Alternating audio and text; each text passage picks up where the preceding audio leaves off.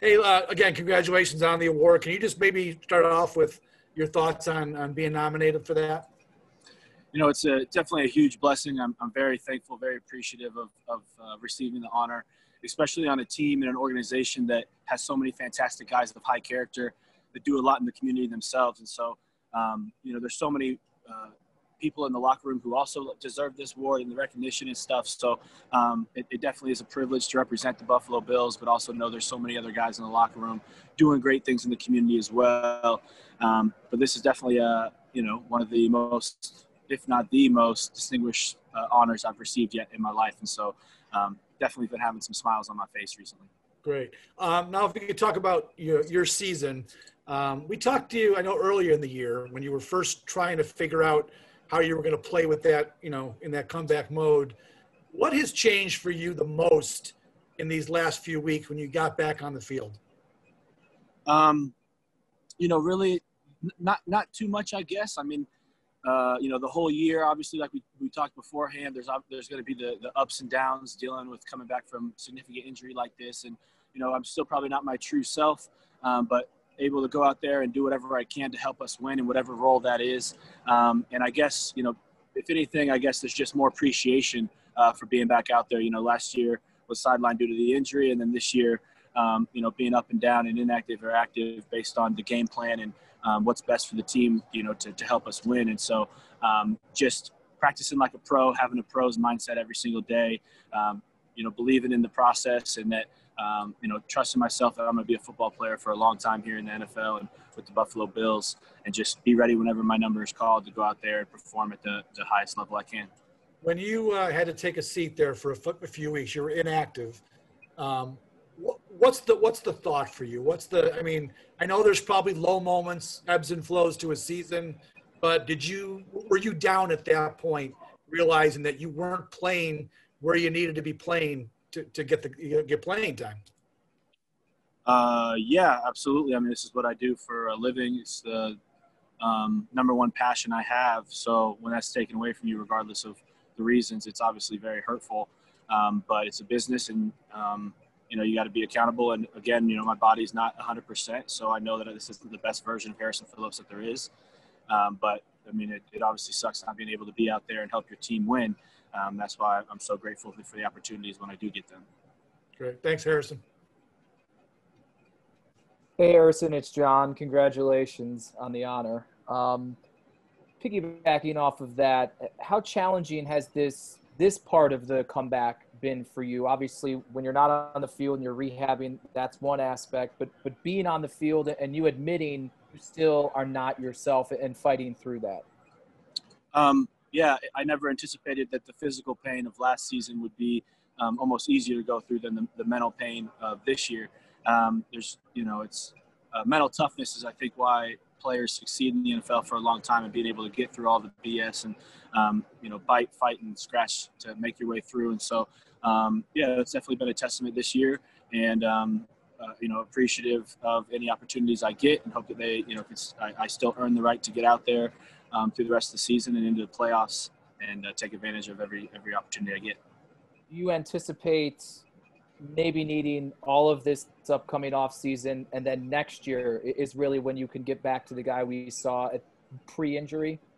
Yeah, I mean, I think, obviously this is a fantastic season, and you never want it to end when you're winning games and, have a great chance.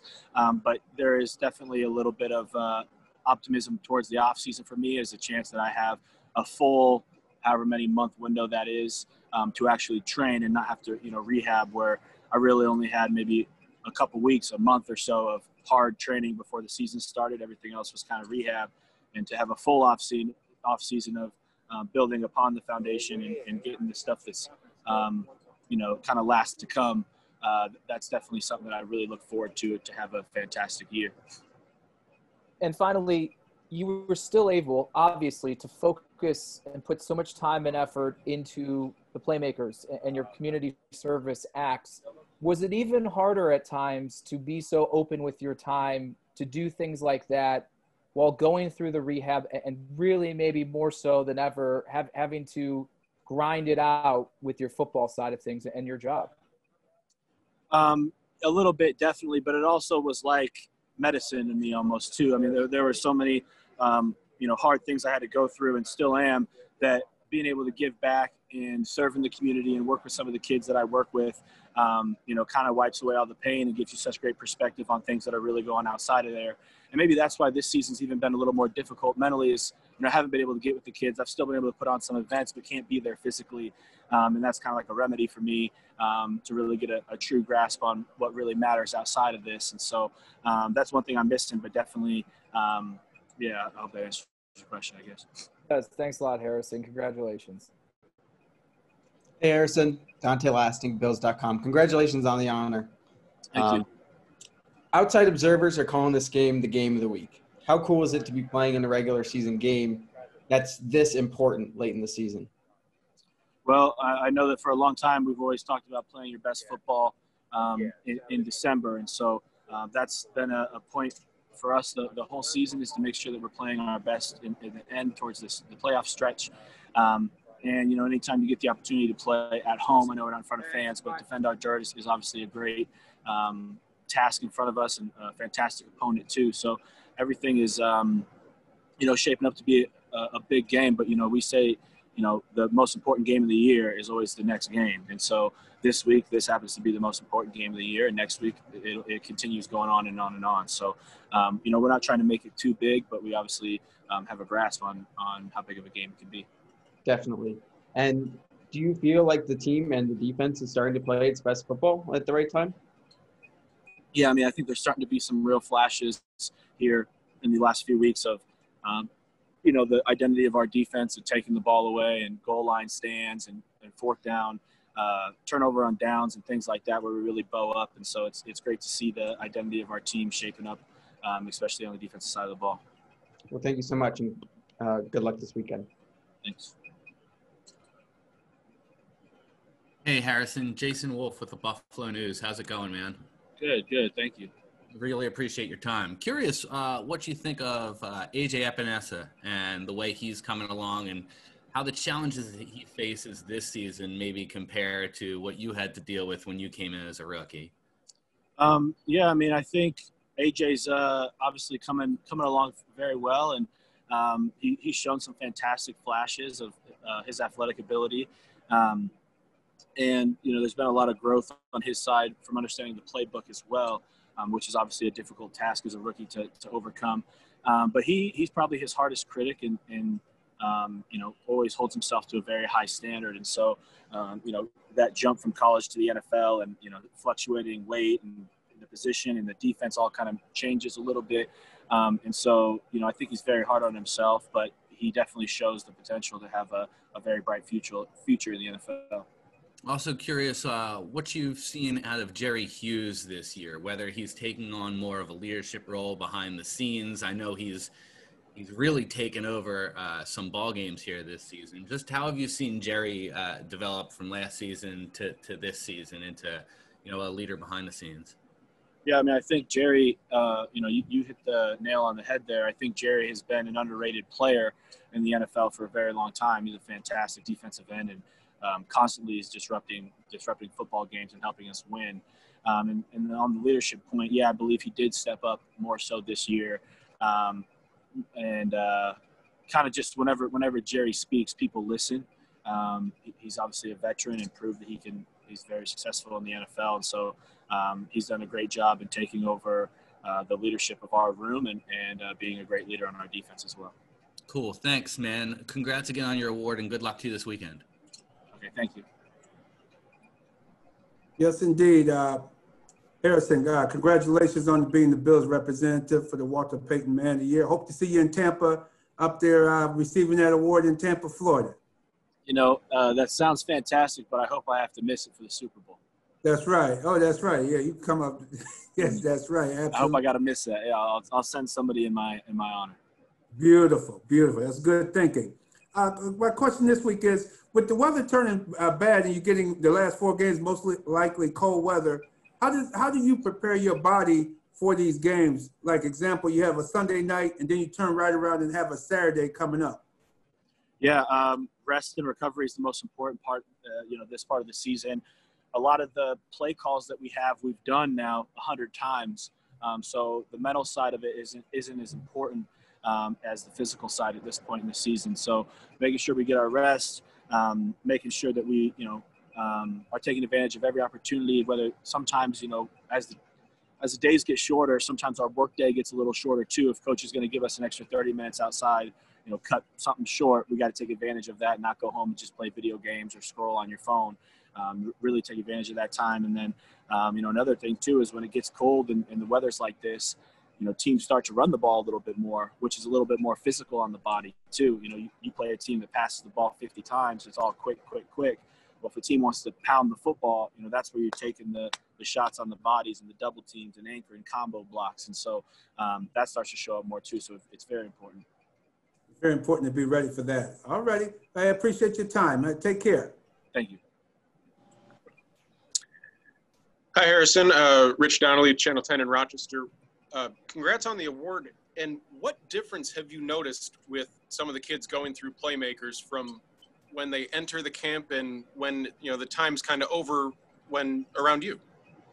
Yeah, well, so obviously my football camp is the biggest thing that we do in terms of volume. We have 300-400 kids and families participate. And so in those short days, more than anything, you see kids kind of get out of their shell a little bit. And then most important thing, I try to give them a little bit of confidence and know that whatever the task is, they can complete it in some type of way, some fashion. We can, make any drill possible for them, regardless of if you're in a wheelchair, if you're intellectually disabled, whatever your ability level is, we'll find a way for you to do that. And then number two, help educate the kids that, again, regardless of their ability, they're able to help other people too, and that they can pay it forward and give back. And so as small as holding the door open for someone or writing someone a kind letter or whatever it may be, teaching the kids that. But I think the most change I see in the kids that I work with is with the ongoing events. So, pre-COVID, we were doing, I think I had almost 10 events here in the Western New York area with my Playmaker organization.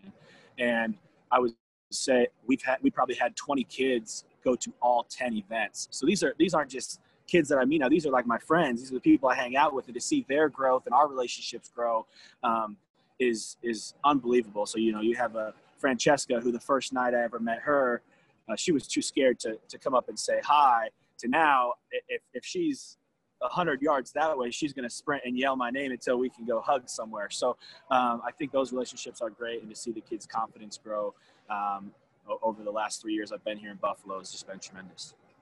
You described how they were somewhat medicine for you in a way. How inspiring are they really when you had a long day and all of a sudden you see a bright smile from one of these kids that has a difference been made with them because of some of the work that you've done? Yeah, I think it just, puts your identity, when you care so much about football and that's what your job is and that's what you get paid to do. And, a lot of what I have is because of football. It makes me believe that my identity is I'm a football player, and doing the work that I do, seeing, being a servant and, philanthropical and donating my time and resources to these kids, it helps shift, our identity outside of that. I'm not married. I don't have children of my own. I know a lot of guys, their identity is being a father or being a husband. And, I think just being a good person and finding ways to give back helps, so that when football's not growing great, or, we all know the inevitable that football is going to end for us at some point in time, that transition out of football into the real world is a little bit easier because your identity is rooted in something else.